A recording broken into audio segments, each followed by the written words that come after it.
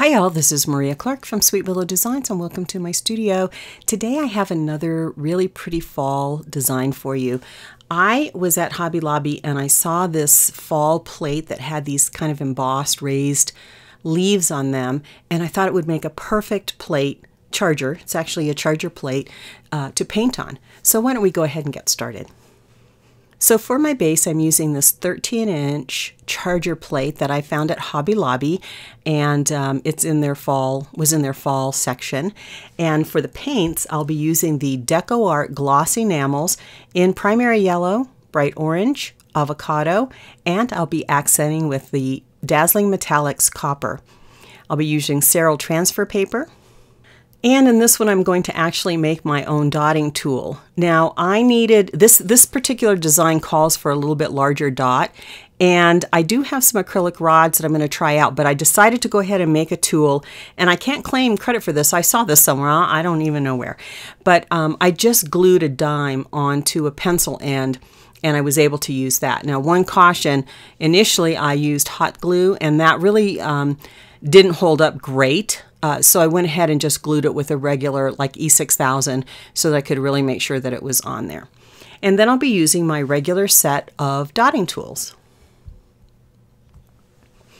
There is a pattern available for this in my Etsy shop. Here's just a quick look at some of the designs. This one has 5 different sizes, and you'll be able to then use it on a variety of surfaces. Now, I'm using it on a 13-inch charger plate, which has a center that's about 8.5 inches.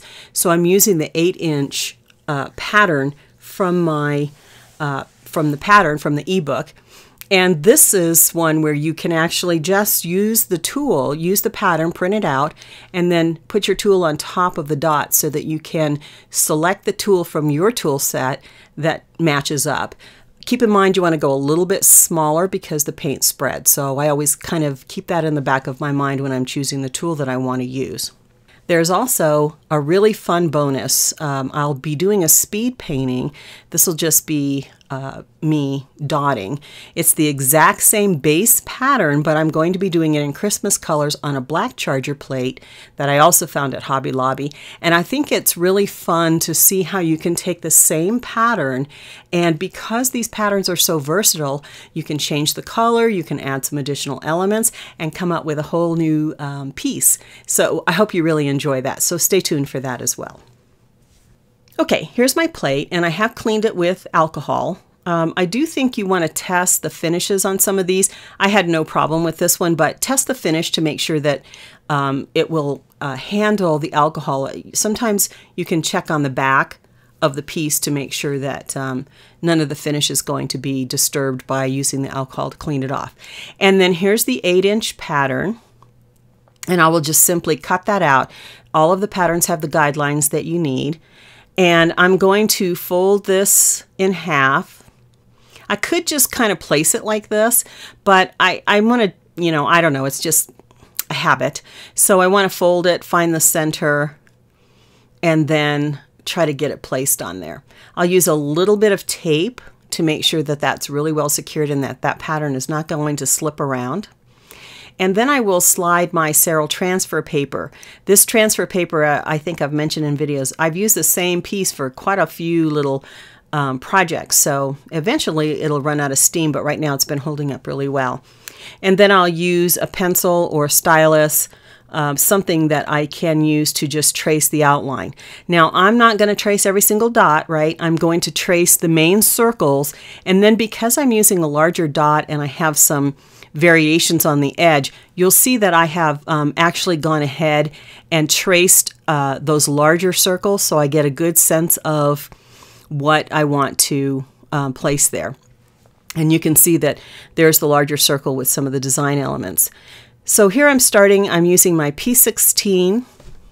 Here I'm starting in the center, and I'm using my P16 11.5 millimeter and the primary yellow, and just placing my primary dot, my center dot. And then using my G6 4 millimeter, I will place dots around. I got a little disoriented here because I usually go north, south, east, west, but I've got these grid marks on, so I'm able to just line up with the grid. And I've got 8. Now for the next row, I'm going to stay with the G6 4mm, and I'm actually going to place 16 dots around.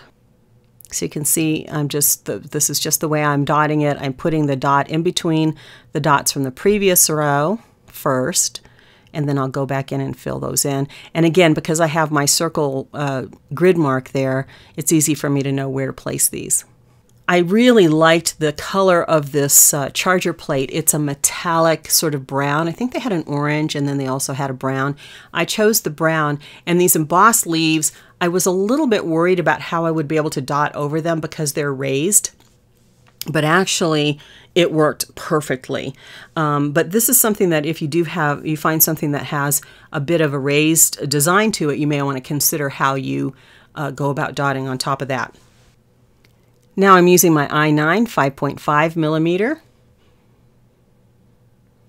and again I'll be doing 16 dots. 16 dots with this larger tool.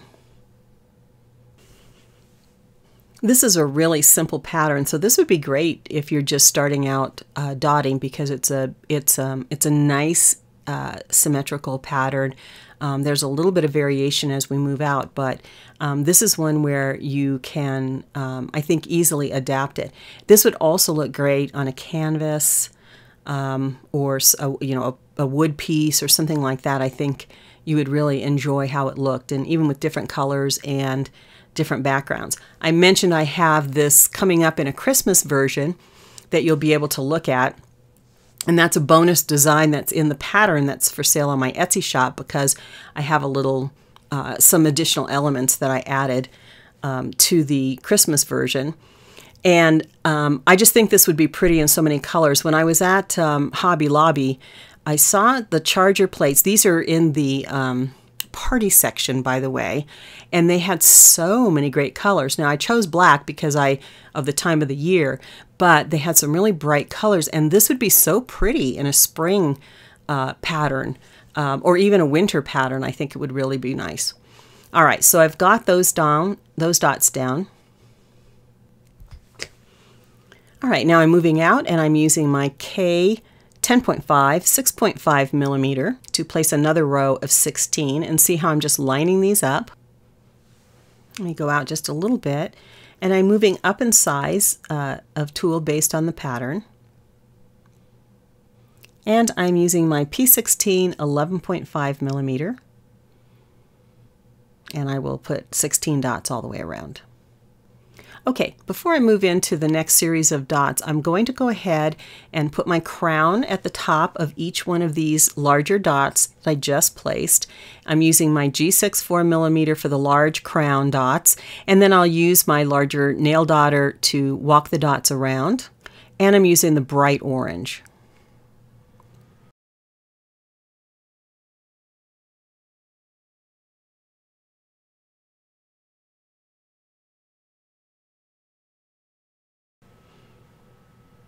Notice that I did the crown and the walk the dots around every other dot, because I'm going to go in and place now another row of the larger dots, and I want to have enough space.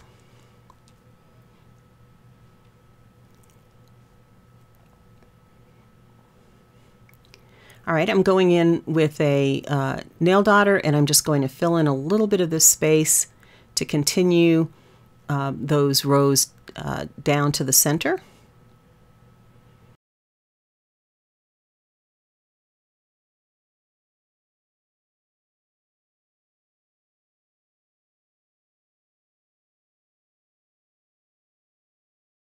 Now I'm going to start filling in with a nail dotter and the bright orange. Now you could wait to do this step until, like when you're doing your top dotting after you've let this dry. I'm going to go ahead and do it now, but depending on how you dot and what your preference is, you could wait until the paint, that first kind of section of paint dried.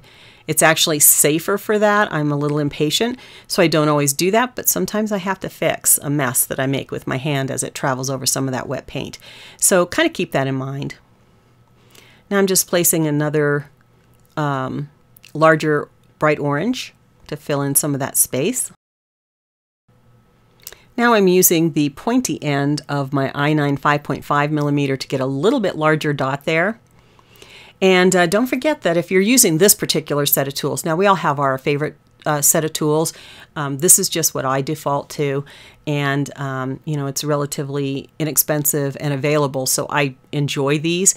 But don't forget to, if you have this set, that you can use the pointy end, and actually they walk the dots great. So if you need a little larger dots and you don't have another set of ball styluses that are larger, you can use these, and they really work great. Okay, I'm just continuing to fill in some of that space.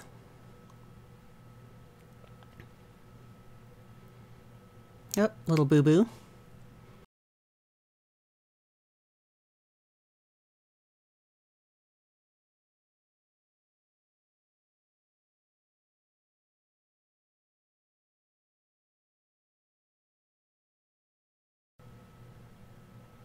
Okay, another row of the bright orange to fill in.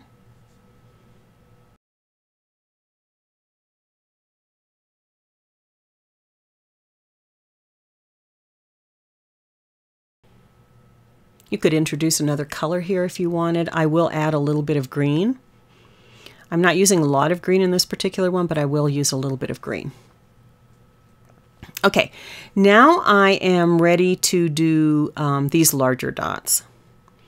So here's a look at where we stand with the pattern so far. I'm going to do these larger ones.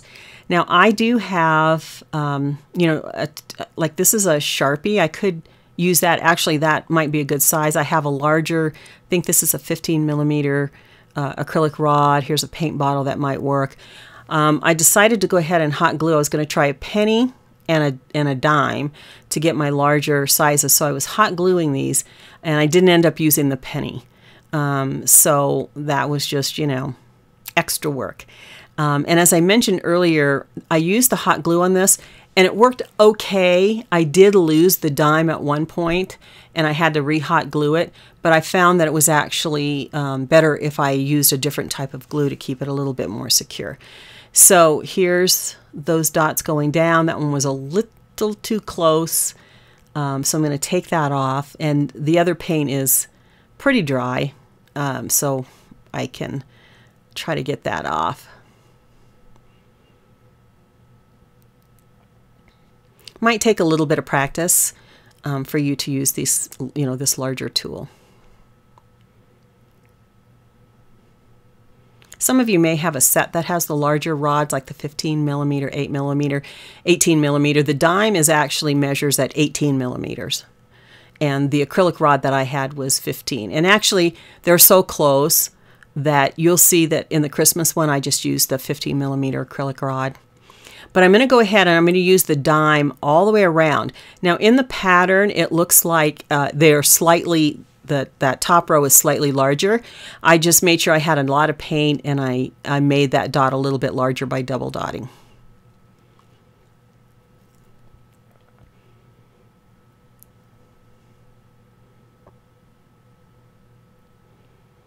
Okay, I've got those all the way around. See how I kind of overlap the leaves a little bit, and that worked fine. Now I'm going to go in and do my crown with my G6 4 millimeter, get my crown, and then I will walk the dots around each of these larger dots that I put down. Hey, I would love it if you haven't subscribed, if you'd go ahead and hit that subscribe button and that notification bell. If you enjoy these videos, give them a thumbs up. It helps them be seen by more people. And I do have a goal. I'm trying to get to 30,000 subscribers. So anything you can do to help out by subscribing, if you haven't already subscribed, that would be wonderful. I appreciate all of you, and I enjoy all of the comments that you leave. It's so fun to communicate with the audience and see what you're trying out and what you like and what you don't like. So thanks so much for doing that.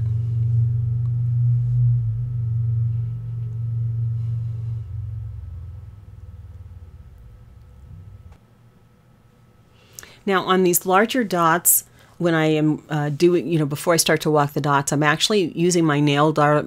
This is my largest nail dotter, and I'm using it to place 3 of the same size before I start to walk the dots, so I can make sure that when I walk the dots, it goes all the way around. Now I'm using a color called Avocado and my G6 4mm to place these large dots at the bottom, and then I will walk the dots up to kind of frame. This is creating like a floral effect around this petal that I have.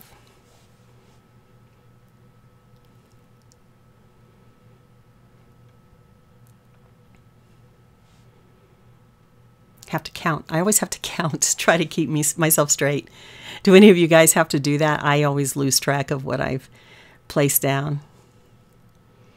Now my large nail dotter, and I will just follow the guidelines that I made to curve up around that petal.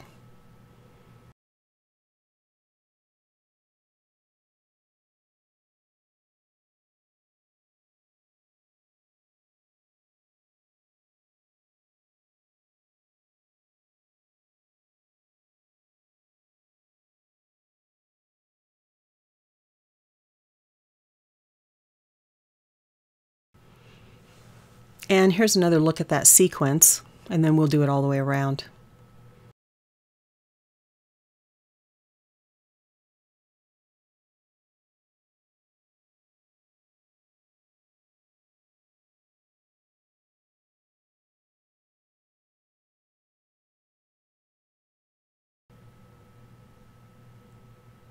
Okay, we will do that all the way around, and here's how our piece is looking so far.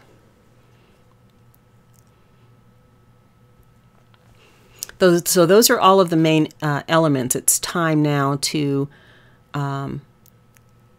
set this aside and add, and wait for it all to dry, and then add my top dots.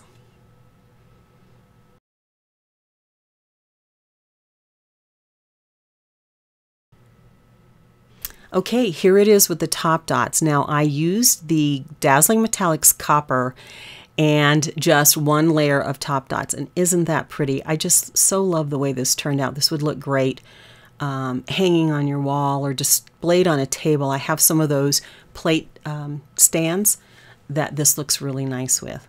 So here's a little close-up of it. Don't forget to check out the Christmas version. Here's a little look at the Christmas version so that you can see what that looks like. I hope you enjoyed this fall project, and I hope you love the Christmas version as well. I want to thank you all for joining. Thanks again for subscribing, liking the video if you would enjoy it, leaving me a comment. I so enjoy hearing from you. Thanks all for joining me in my studio today. Take care.